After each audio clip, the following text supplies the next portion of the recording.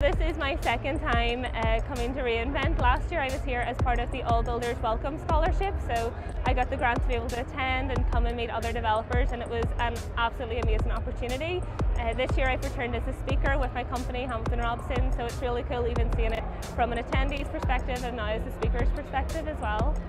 I think my favourite thing is being able to meet and connect with people. As I had said before, I'm an AWS Community Builder, and most of the times I'm interacting with them through Twitter, through Slack, and being here at reInvent allows me to meet them face to face, go to our Community Builder mixers, and just really kind of learn and share different stories of everyone, which has been incredible. At the minute I'm working on trying to implement different event-driven architectures, and I know that's like a key theme of reInvent this year. I've been to so many really awesome talks on it, and even Werner Vogel's keynote this morning covered a lot around asynchronous and synchronous and event-driven with step functions and event bridge, so that has been kind of the most exciting area for me just because it's my area of expertise at the minute.